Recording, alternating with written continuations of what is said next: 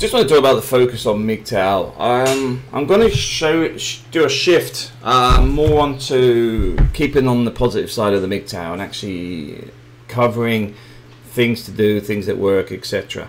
I think we've covered enough on the relationship side, and I do recognise there's a lot more channels out there with a lot more material relating to the issues around the movement and why it's begun, etc. In all honesty, I think we've covered enough from my perspective on those sort of things.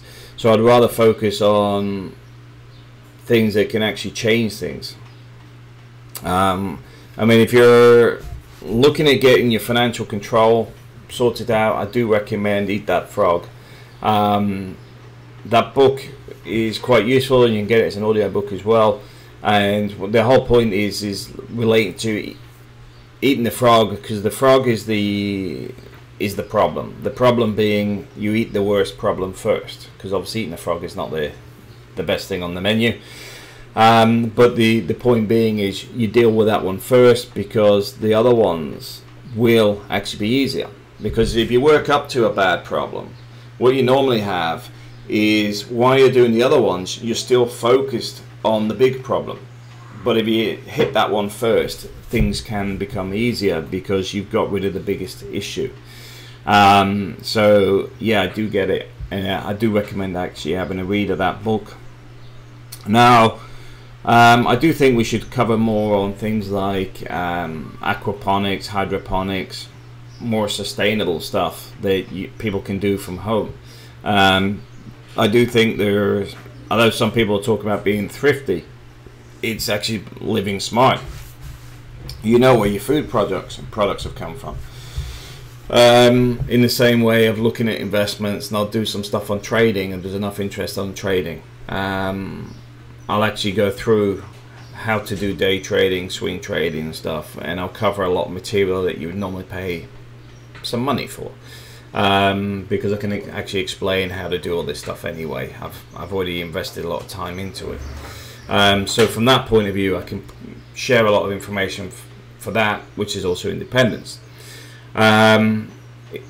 Is it purely MGTOW? I would say for me it's men or women. I would say it's more focused on single individuals, but I would also say that a lot of the stuff would overlap with people trying to make a living or trying to save for their first trip abroad, etc., etc., because it's promoting sustainability, self-sufficiency, what else?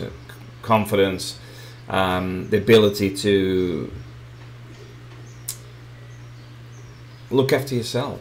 You know, at the end of the day, a lot of the stuff out there that is on the negative side is designed to get you roped into having to have this connection with somebody else, forming a marriage, forming this, forming that.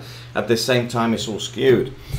And I'm trying to avoid getting into another video on some of the negative stuff, but even if you look at that article I posted yesterday and that little snippet I took out, they took the one thing which was actually using the legal system, and then even if they don't agree with it and it's perfectly legal, they'll still contest it anyway.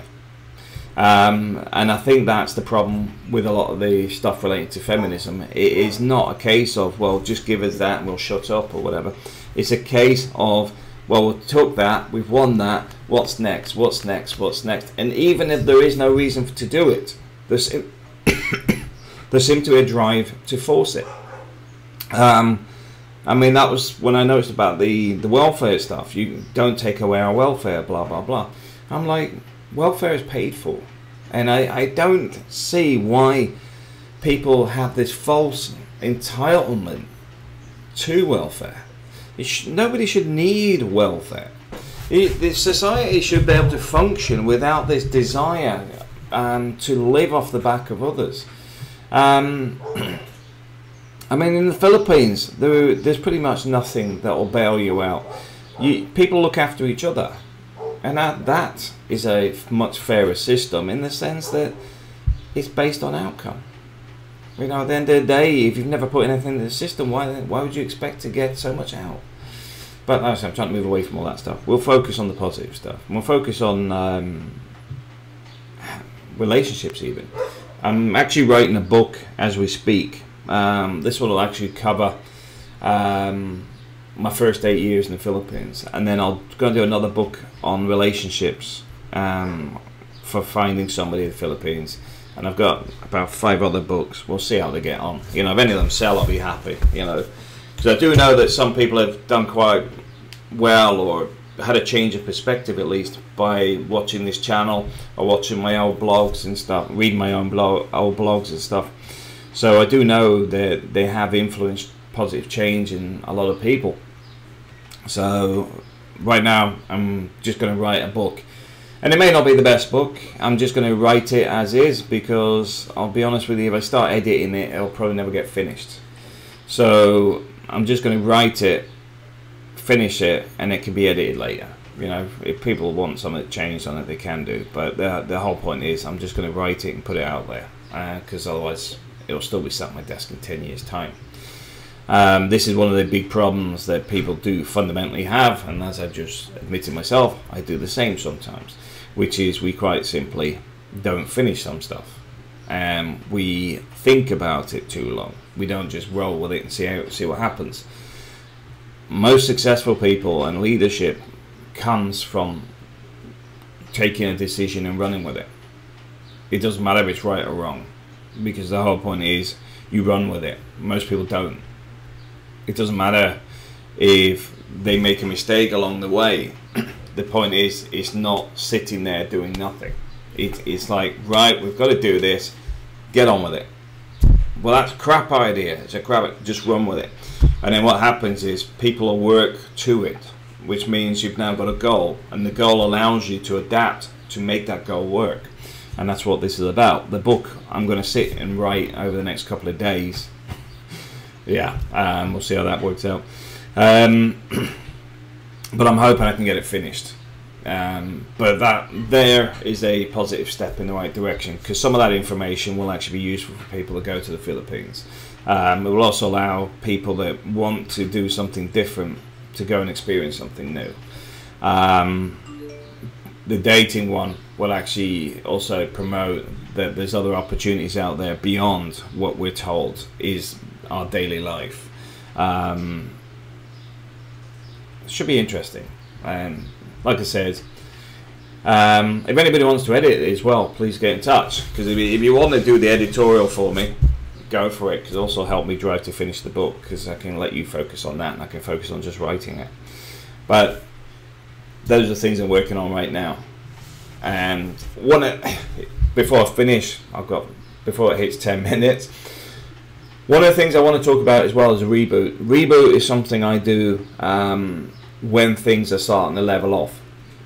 And I do recommend this. With the crypto, for example, the crypto ICO market's changed, and they just had this consensus 2018, which I do think is actually going to be a little bit toxic from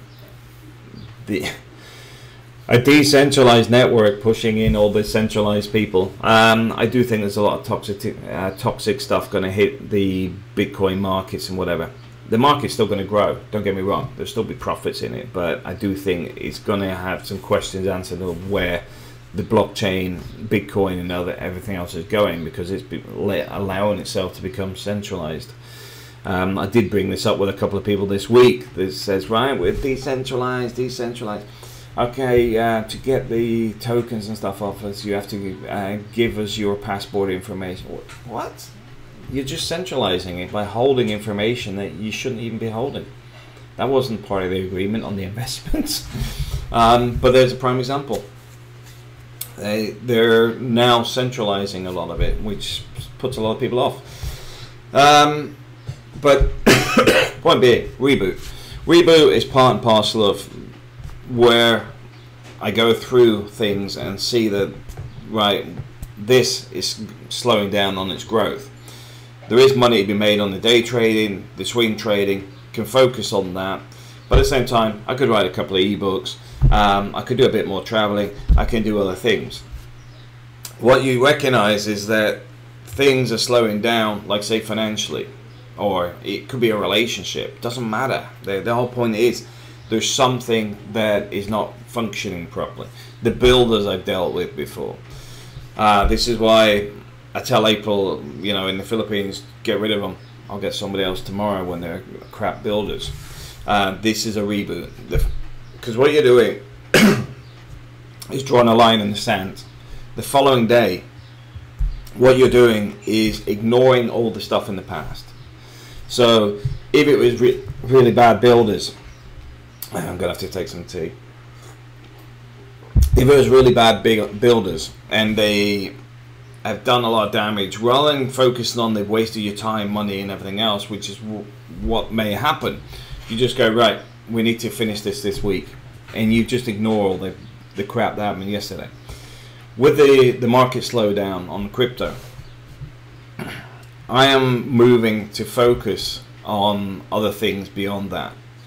We've done quite well out of it, and I can get back to day trading as and when I feel like it.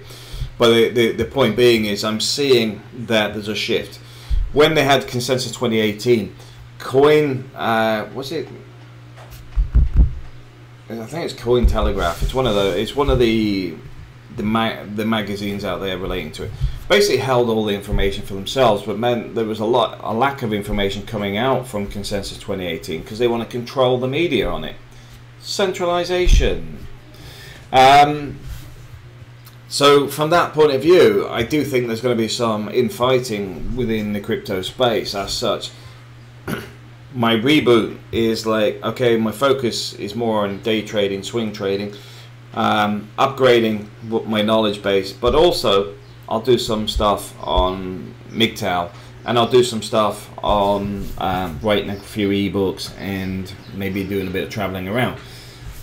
That's reboot. I'm not focusing on all the stuff that happened yesterday and whatever.